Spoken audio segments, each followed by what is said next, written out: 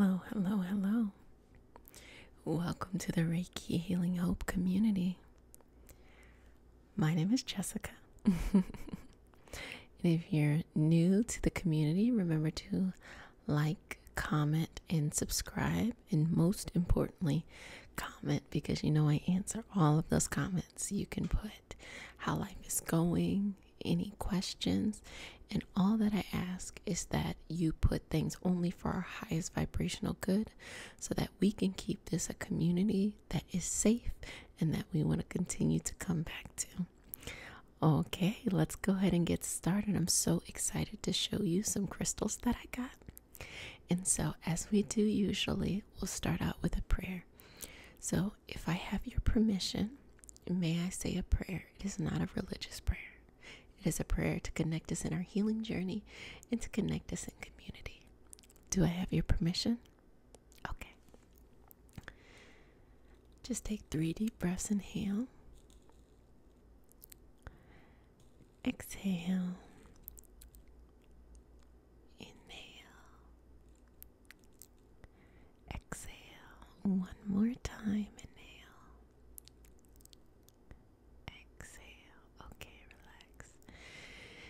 Dear Mother, Father, God, and all for our highest good, please connect us as a community. Please uplift us in our energy to continue to go forward into our next evolutionary path. Please connect us to the Reiki Masters, the Ascended Masters, Master Jesus, Master Buddha, Master Kutumi. Please connect us to the Archangels, our ancestors, our spirit guides, spirit animals, and all for our highest good. Let us root down in who we are and what we love, and allow our gifts to become open and share with the community. And I say all of this in the name of I am. Ashe, Ashe, Ashe. Wiping away your past here. I'm so excited to talk to you all today. I went to a wellness expo yesterday, so I got some new stones that I want to share with you. But before then, let's just really feel rooted in the community. I'm going to clear you out a little bit.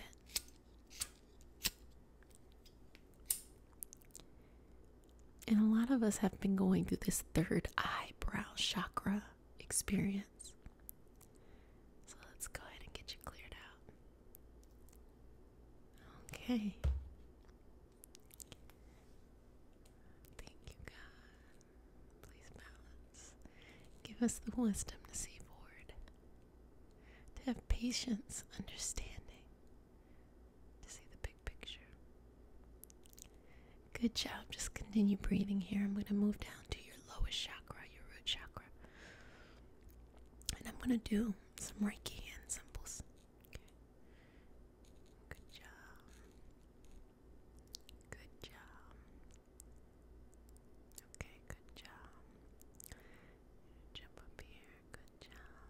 Thank you, God. Thank you, God. Thank you, God. Okay. And so I'm getting this sensation to work with your aura a little bit. So I'm going to do that. Give myself some room to work with it. Okay. So I'm going to pull out. Pulling out. Pulling out. Pulling, pulling, pulling, pulling, pulling.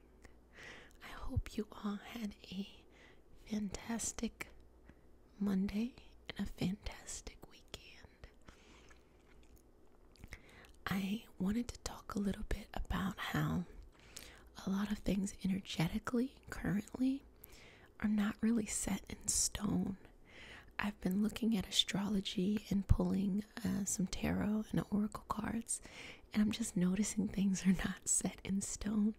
And it's not because life is necessarily a mess, but it's a time of change.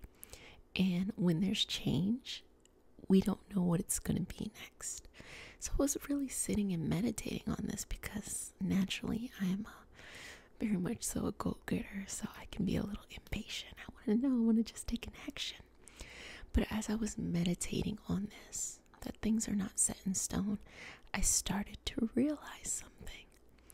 We can mold during these change periods and these transitional periods. Because something is not set in stone, that means you have the power to shape it if you choose to take it. But a lot of times when things are not set in stone, we can kind of get a little bit frustrated and just begrudgingly have to wait or go do something else that leads us away from our path, instead of thinking, how can we shape this experience so that we can walk forward into our unique path and create a path that works out best for us? So I was like, yes, okay, some wisdom. That helped me a little bit.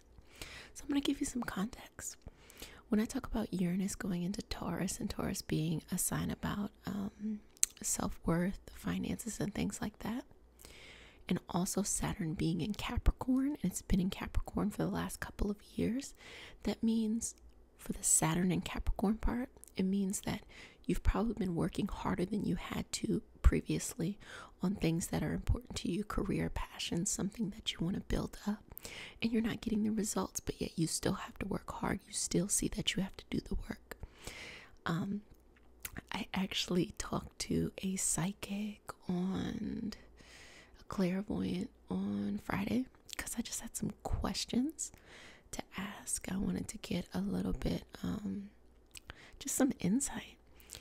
And what I really love that they said that resonated so well with me was that they said, you're not going to get the results now because this is not the result time. This is the building time.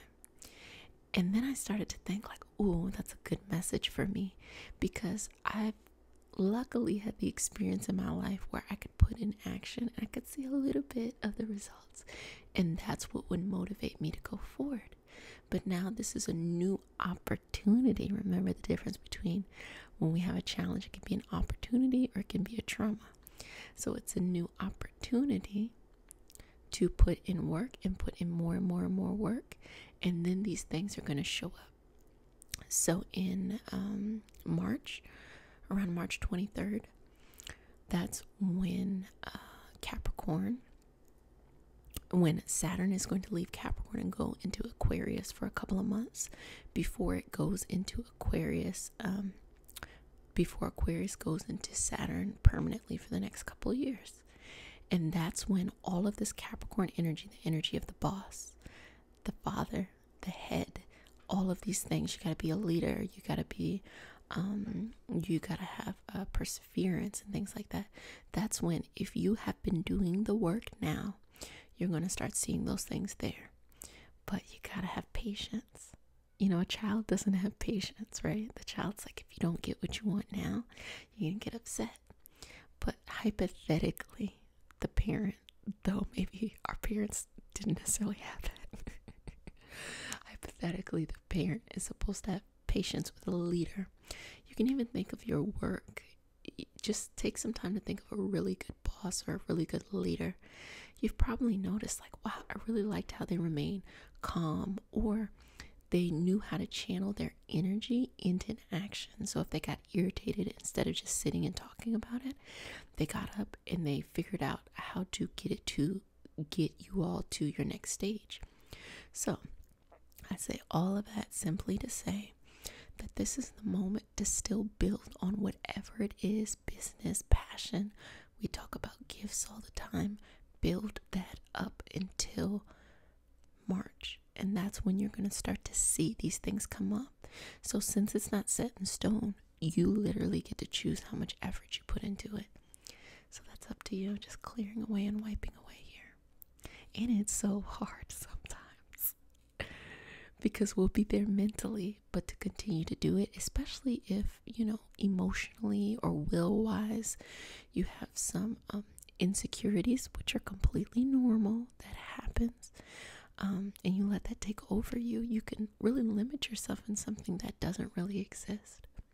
So that's why it's an opportunity to take yourself to the next level, because if you're able to do that, once you receive those gifts, you're going to be able to continue to climb instead of just being on the same level. So I've really been feeling that in my spirit and in my energy. And also that message of Uranus and Taurus, just letting you know, get your money together, you pay off your debts, but that's a mixture of being practical as well. I'm going to talk about a little bit more Neptune going into Pisces, because Neptune going into Pisces is a little bit completely opposite of Taurus, of Taurus and Uranus.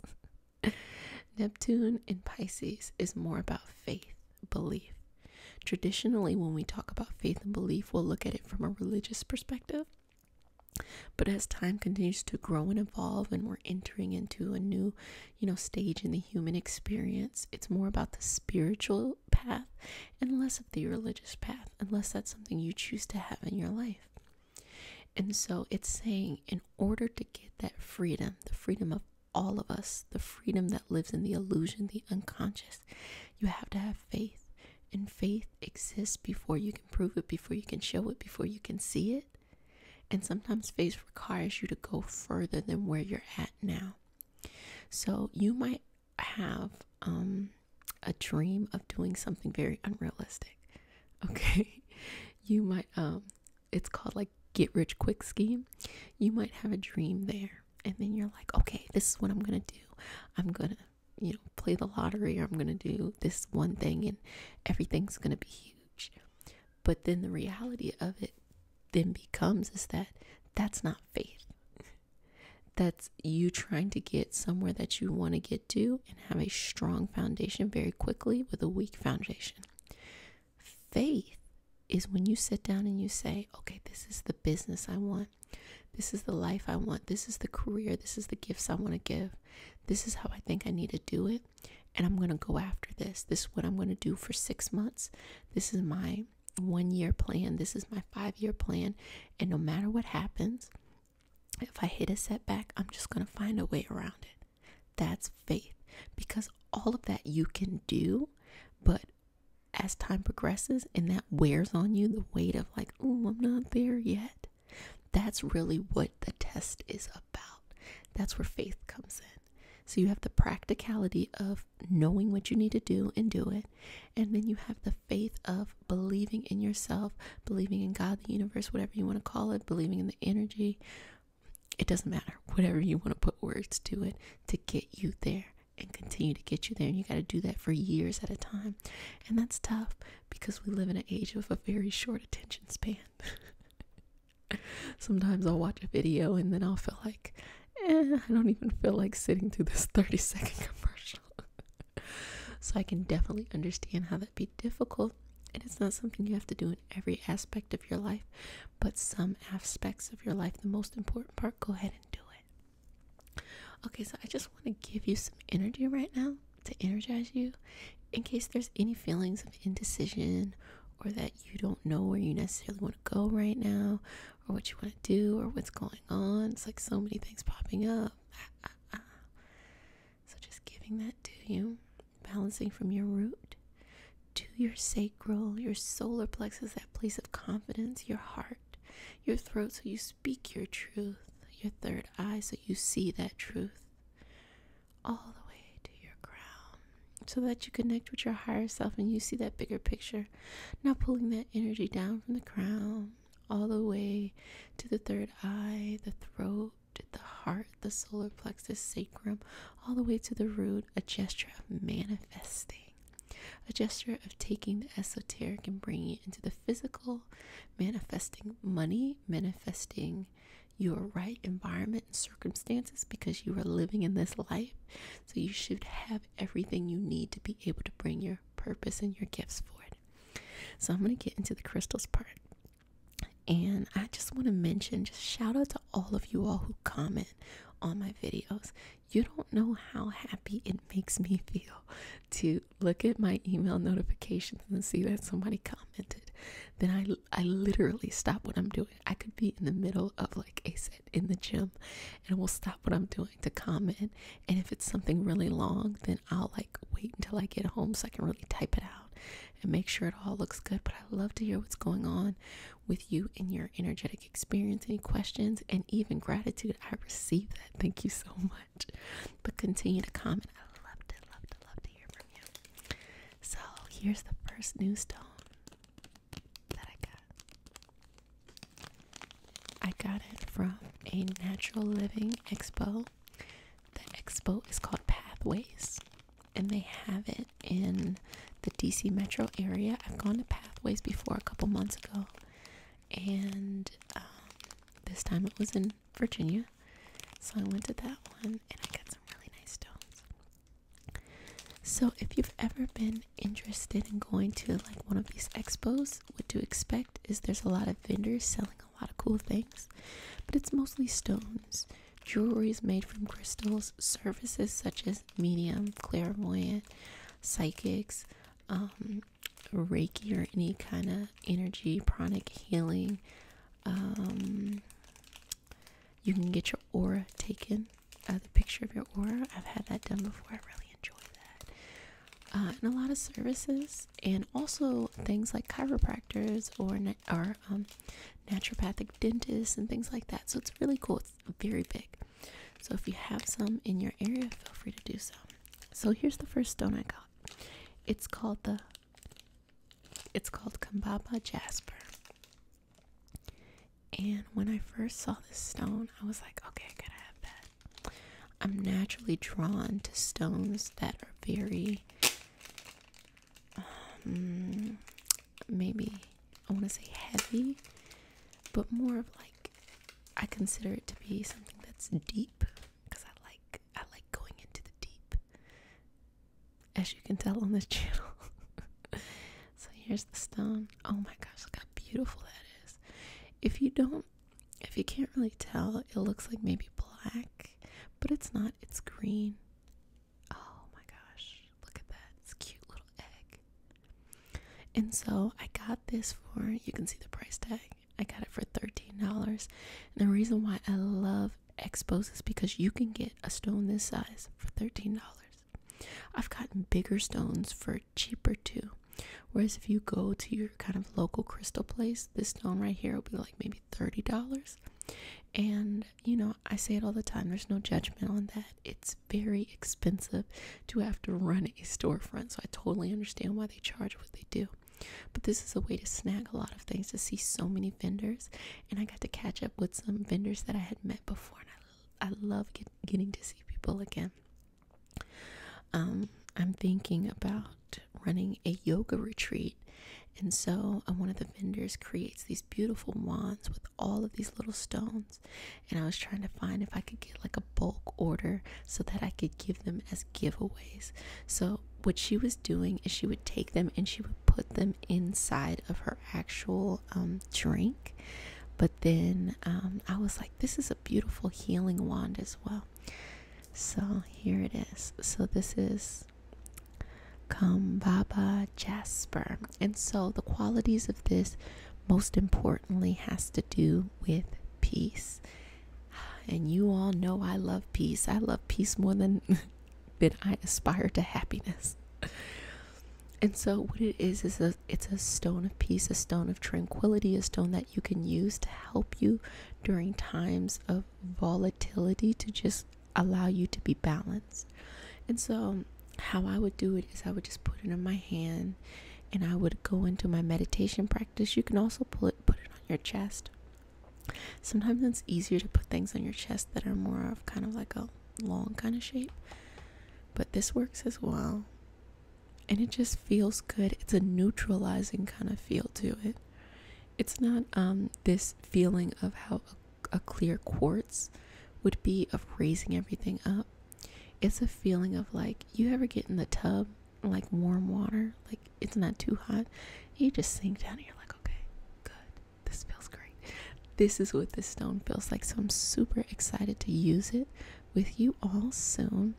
I want to really think about how I can use it in the best way possible. I'm getting all of these ideas. I'm going to have to make some more videos, because 3 videos a week, maybe it's not enough. Okay. So the next crystal I have is something that I've been really searching for.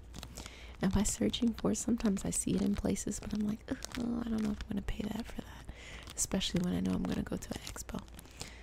So this stone is called Apache Tears, and this is the vendor. Let's see the name of the vendor. Peace and Laughter. That is so beautiful. peaceandlaughter.com. Go ahead and show them some love. Where did I get this one from? Oh, I wish I knew this vendor's name. I really like them. Okay, so Apache Tears. And sometimes people get it confused, though it doesn't look similar, but they get it mixed up with the snowflake obsidian. And that snowflake obsidian is black, and it literally looks like little like snowflake crystals on that snowflake obsidian. But this is Apache tears, and I think you know where I'm going with that. This is really a stone to help kind of clear away deep-seated trauma.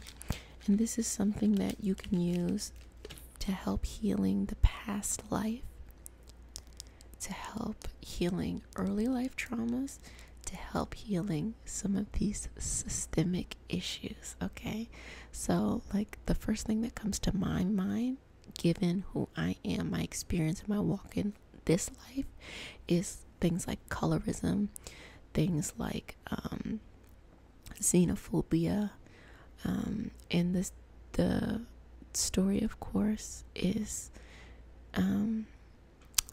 when people were frontiering in the U.S. Of course, this was indigenous people's land, and so while frontiering and while going on, you saw huge massacres, you saw really mean things. Not even mean things, I feel like mean doesn't describe it. You saw just horrible acts of human experience of, you know, giving indigenous people smallpox blankets, and really kind of trying to take advantage of people. And then on the side of the frontier person, they're being in, you know, isolated circumstances for long periods of time. And so this Apache tears, you can feel it. It kind of feels like a little bit, like if you touch it, a little bit comes off. It's the idea of, you know, the trail of tears. So a stone indigenous to the U.S. And so I want to approach this stone with as much care and compassion as I can, because I don't want to give a generalized story. You know, it's much more complicated than that. And also to always pay homage to indigenous people and for the land, because even nowadays when we look at climate and environmentalism, we still don't take care of the land.